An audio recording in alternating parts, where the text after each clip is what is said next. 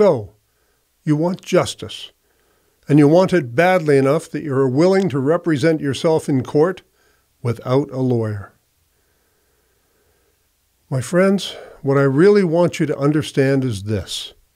Walking away from court is often the best decision you can make, whether you have a lawyer or not. But if you are self-represented, walking away is almost always the best decision.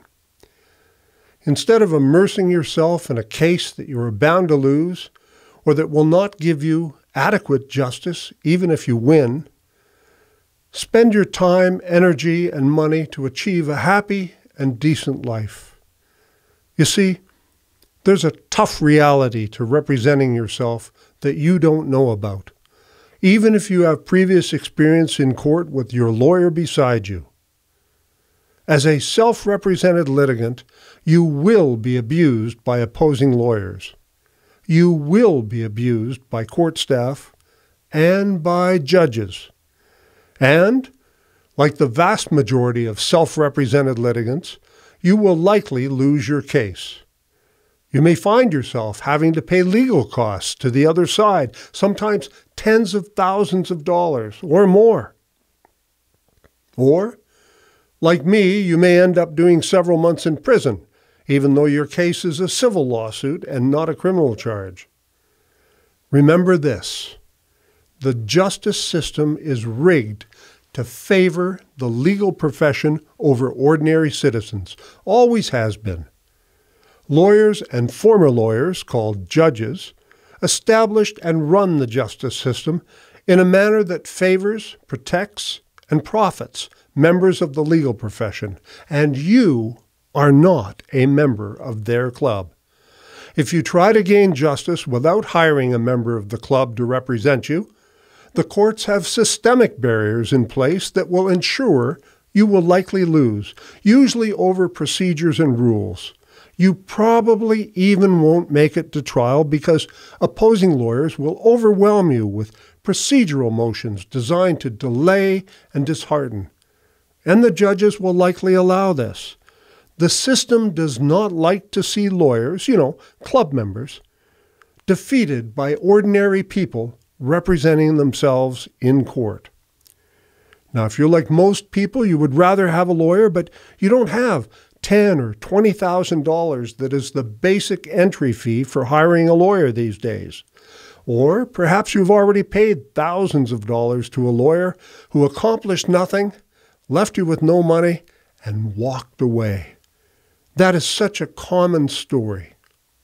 So, you think you can learn enough about the law and court procedures to represent yourself in court. You think that if you can just get your facts before a judge, you must win. The judge must give you justice. He'll see your evidence. You believe that because you are intelligent, educated, hardworking, successful in your life and your career, that you will at least have a shot at justice by representing yourself, as opposed to no justice at all if you don't try. You have no idea about what you are getting into. Let's listen to what others say about their experiences as self-represented litigants. First, here's Kellyanne. The thought that everybody who self-represents wants to because they want to challenge or they want to argue with the other party, and I'll show you in court and I'll win and I'll beat you.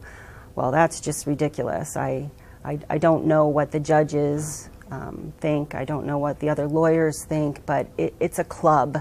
It's a club that you don't belong to, and you have to try and figure out the rules, and they don't give you the rules, and they're not written out anywhere. If you haven't gone to law school, if you haven't grown up in that club, there's no way you're going to figure it out. So, Derek also represented himself in court. However, I still felt confident that I could represent myself. Of course, I didn't know what I was doing. But I've got 4 degrees. I have 2 professional certifications. I've got court experience as a social worker. I speak in public regularly. I can download forms, I can prepare an argument, even if I didn't know the law or court procedures or protocol, I could learn that. It was far harder than I had imagined. The legal process broke me in almost every way. It took most of my time and energy. It drained me financially, emotionally, physically, and intellectually. That is quite a confession from Derek. The legal process broke me in almost every way. You know, I've heard the same from dozens of other good people who tried to self-represent. But maybe you are forced to represent yourself in court. Perhaps you are being sued and the other side won't settle. Maybe your children or your home are at stake and you can't walk away. But you have no money to hire a lawyer. If that's the case, and you must represent yourself, my friend, you have a difficult path ahead. You'll have to work hard to learn the law, to learn the written and the unwritten rules of litigation, and there are oh so many unwritten rules, and they won't tell them to you until, well, they ambush you. You'll also have to work just as hard to not let your case overwhelm your life. Now, on my website in this video series, once in a while, I'll try to remind you to keep a happy perspective and to not ignore what's really important in your life, your family, your friends. But don't say you weren't warned about how difficult this will be. Next in this series, 9 tips for dealing with an abusive lawyer.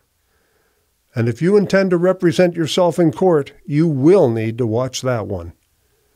I'm Donald Best. See you next time.